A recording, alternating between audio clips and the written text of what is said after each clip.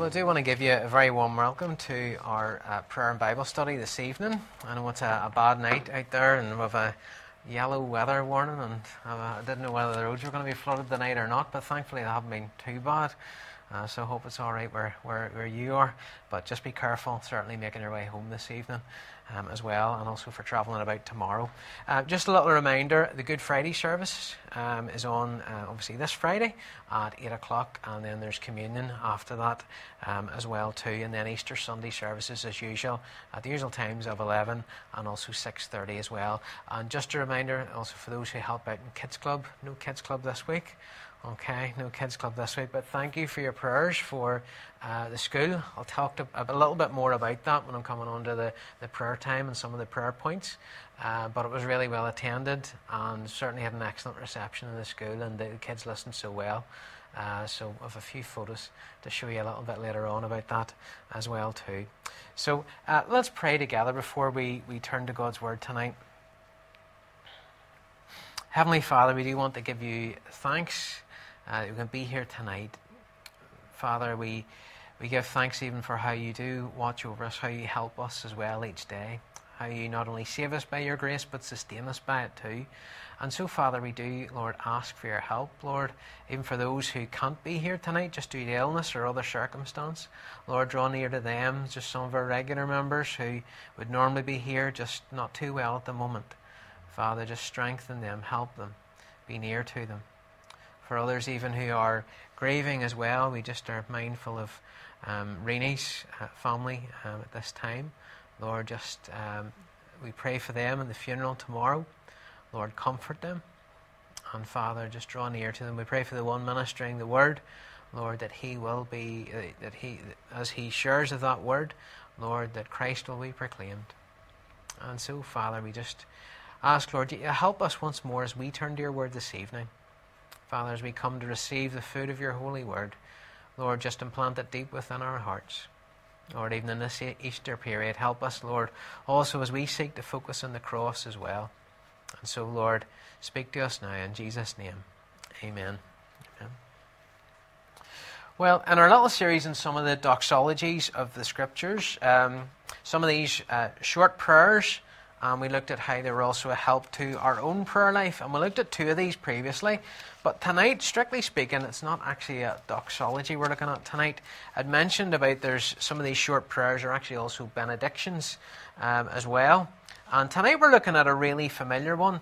Just one verse this evening, 2 Corinthians 13 and verse 14. So what's the difference between a doxology and a benediction? A doxology is a prayer of praise directed to God, whereas a benediction is a prayer which is a blessing over other people as well. So one writer defines it as a word from the Lord delivered through ministers of the word to his people for sustaining and strengthening them. A word from the Lord delivered through ministers of the word to his people for sustaining and strengthening them. So that's what a benediction is. It's a word of blessing, praying for God's blessing upon the people. So the very last verse of 2 Corinthians chapter 13, verse 14, it says, "The grace of the Lord Jesus Christ and the love of God and the fellowship of the Holy Spirit be with you all." You know, it is such a simple benediction, that, isn't it? It's one no doubt you've heard many, many times. But actually, it's maybe a little bit deeper than we think. Don't dismiss these simple words. And as I say, we sometimes have a tendency to do that, either when we get to an introduction of a book or even sometimes just the final verses, because we think, you know, oh, these are familiar. But often there's some wee differences in them as well, or there's just certain things that the writer's communicating through them. And you'll notice that this one begins with grace. Grace. And grace features prominently in all of Paul's letters. This book begins with grace, actually. If you look at 2 Corinthians 1, chapter 1, verse 2, he writes, "Grace to you and peace from God our Father and the Lord Jesus Christ." So there's grace at the beginning, there's grace right at the end. And yet grace was something that was badly needed in the church of Corinth. Let's consider what we know about Paul and the history of the church there. What we have, as our battery's going, or I might have my other clicker known as Henry, if he can click through that. Thank you. So, in Acts 18, we read of the background in the church. Oh, its computer's frozen. Has it? Yeah. Maybe even just escape that and start it up even again. In Acts 18, we read of how the church began in Corinth when Paul went there after leaving Athens. And he stayed with a couple called Aquila and Priscilla. And there he evangelized both Jews and Greeks. And then Silas and Timothy also joined them. And though they faced resistance, thanks, Henry. Though they faced resistance, there were many who were believed and were baptized.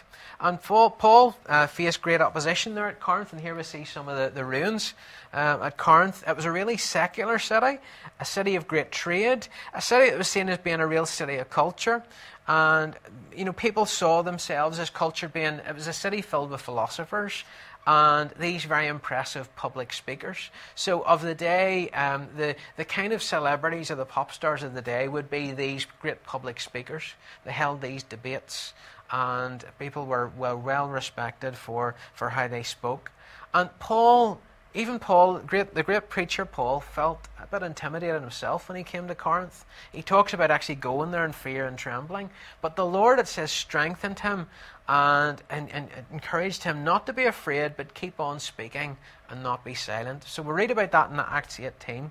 But this was Paul's pastoral heart, because he stayed in touch with the church at Corinth.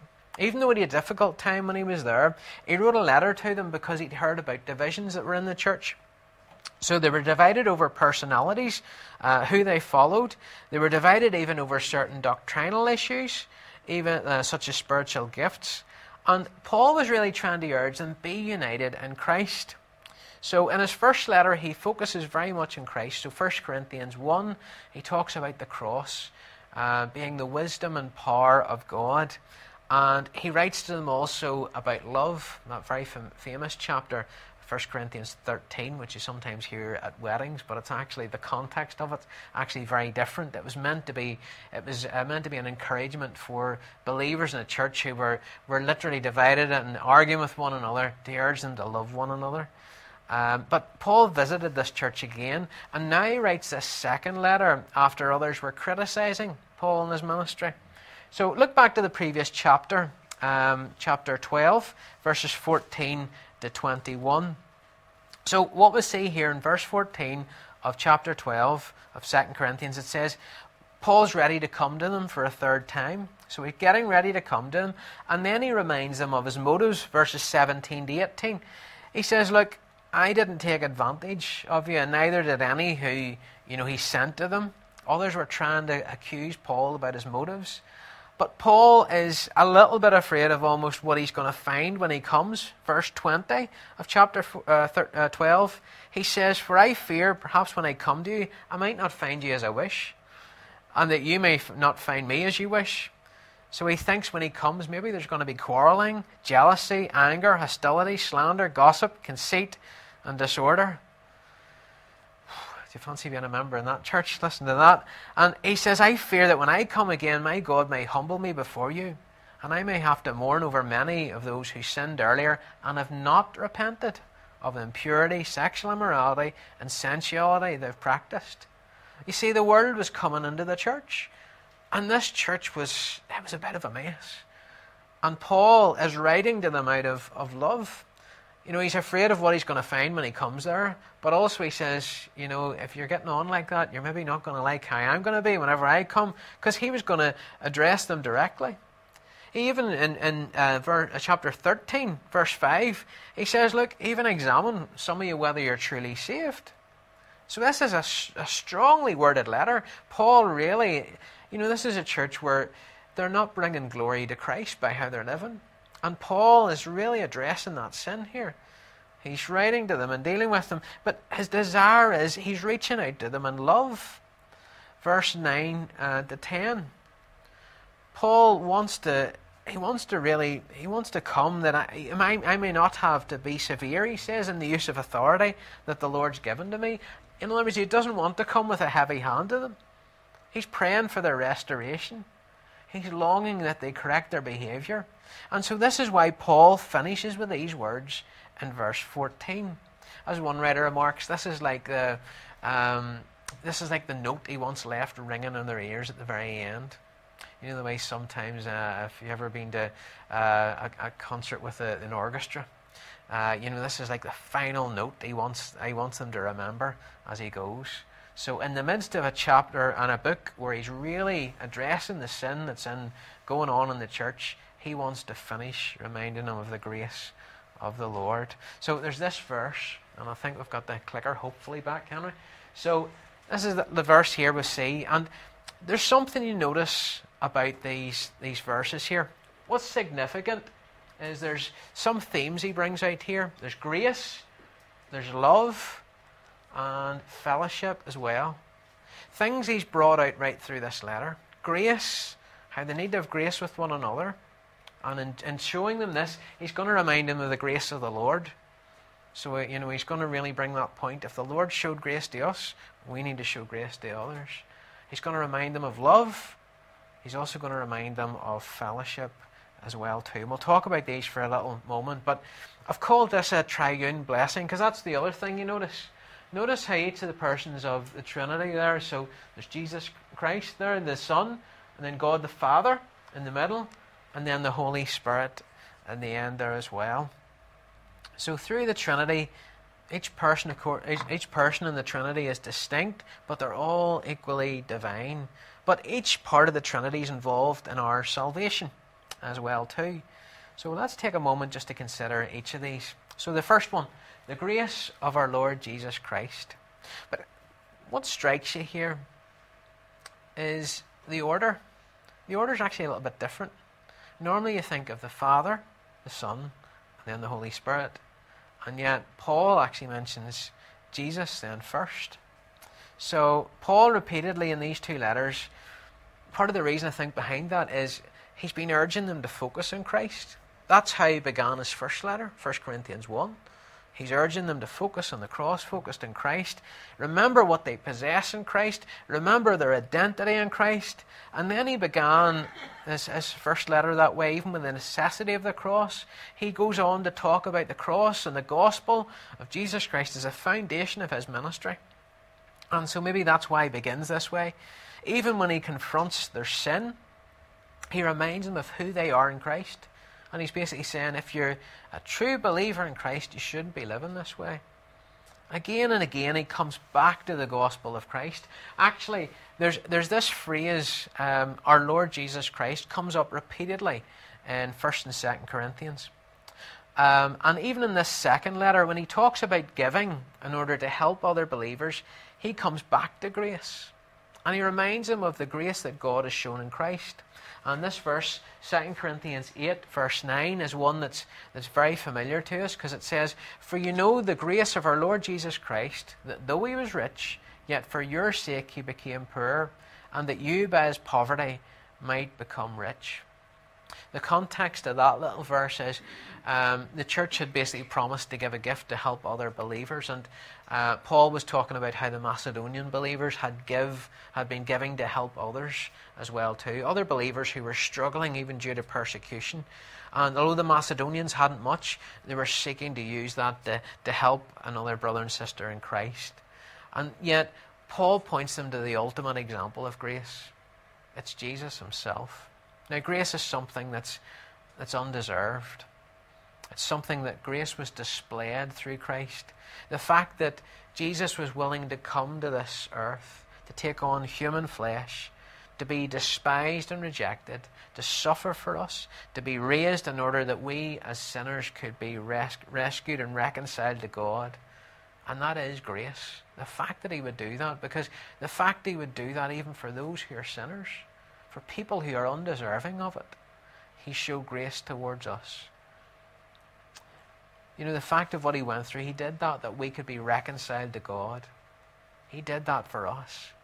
And here's the thing, Paul's reminding them of this grace because, when we first received the message of the gospel, that's how we've experienced this grace.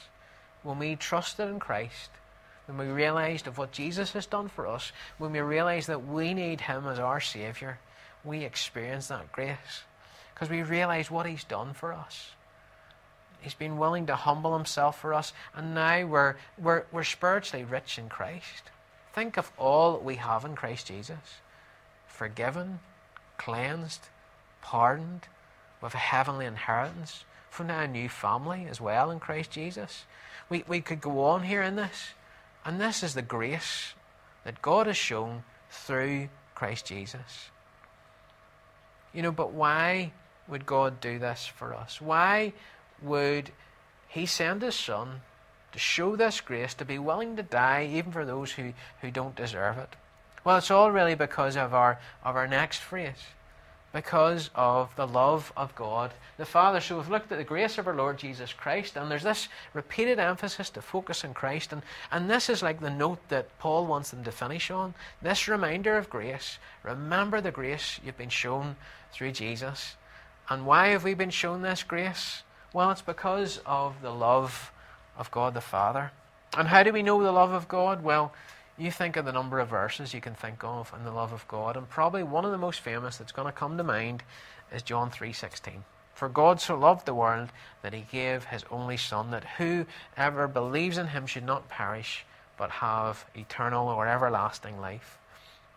It reminds us of the depths of God's love, the greatness of God's love, and that love is so clearly expressed in God in giving of his Son. But I wonder, do we ever really consider of how much we're loved by God? Could it be that we've got so used to singing about God's love that maybe we've forgotten its true impact on us? When you think of all the songs maybe you hear on the radio about love, the kind of love that the secular songs sing about is not like the love of God at all. Because the love of God, again and again we read, it's like a steadfast love. A love that doesn't change. Now think of the encouragement and comfort that gives us. People talk in our world today about loving something, and then the next minute they fall out of love. But no, God's love for his children is a steadfast love. That love doesn't change. Even when you stumble, God in his love wants to reach out and restore his children. Don't you see it again and again, even in the Old Testament, even the New Testament as well too? How he sent, even in the Old Testament, the prophets again and again to try and urge those who, whenever they strayed, to bring them back to the Lord. This is the steadfast love we're talking about. That even when they sinned against God, God wanted to restore them and bring them back again. That's the love of God.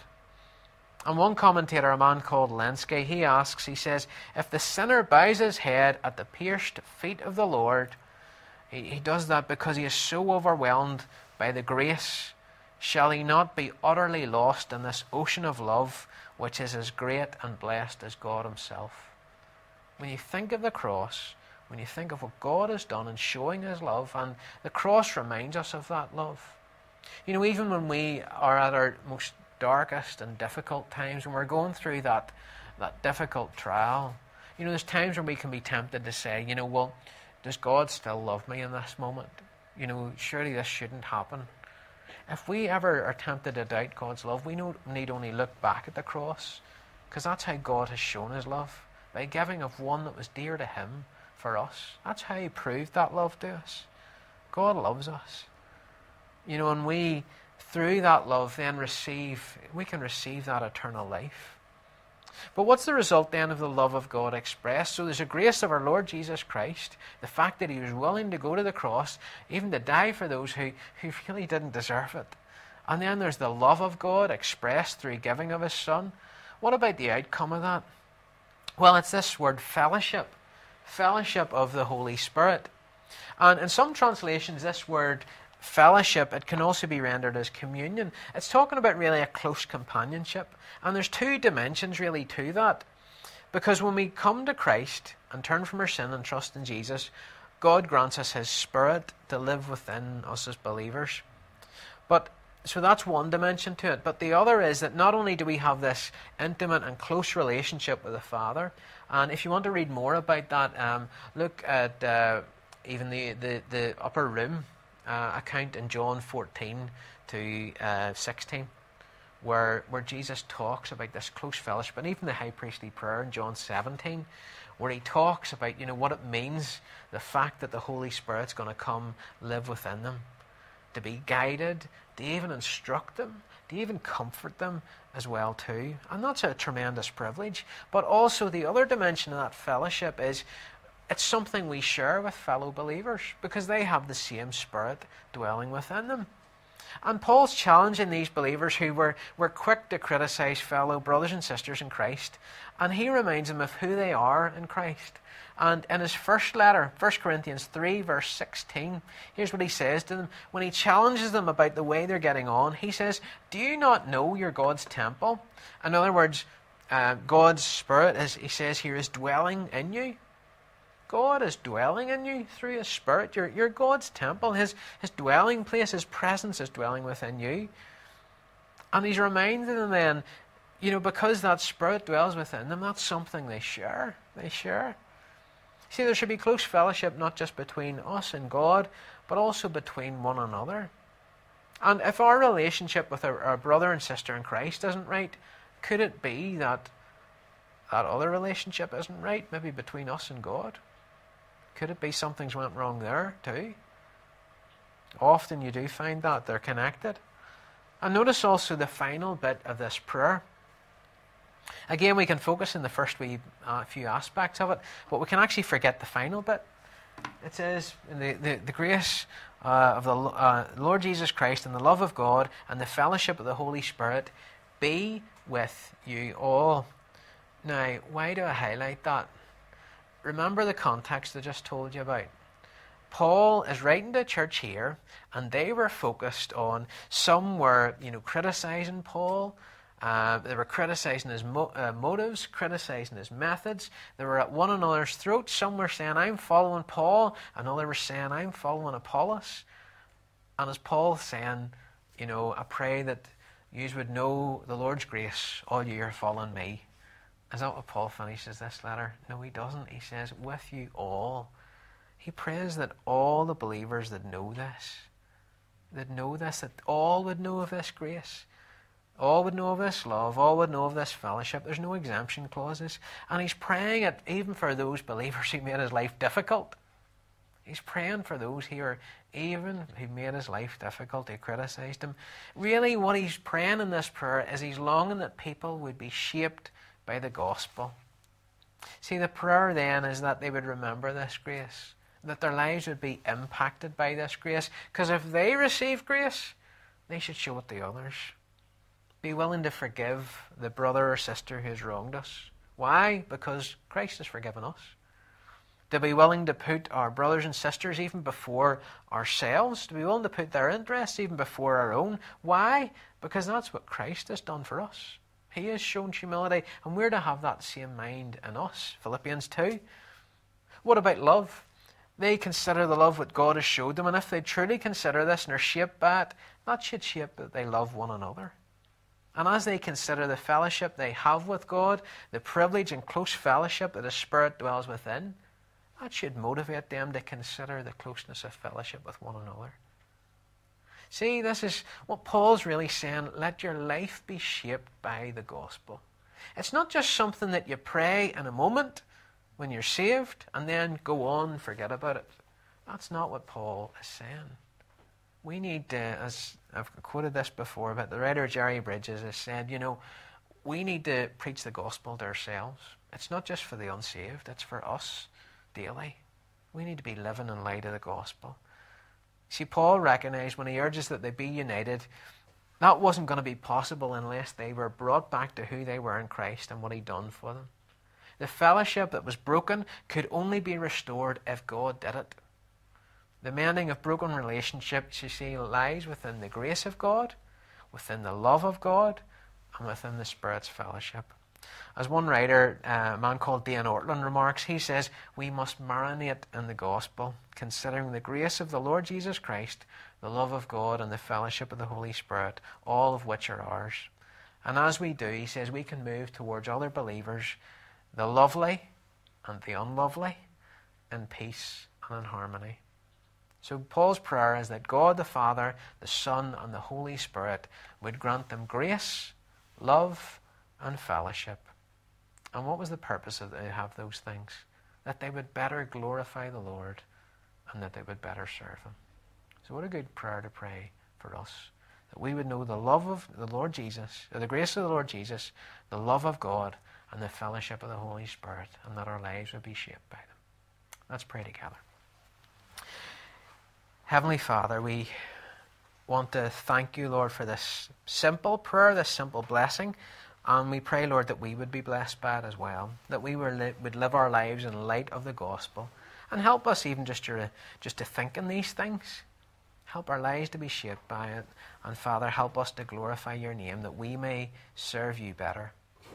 Help us, Lord, to show grace to others, for we have been shown grace.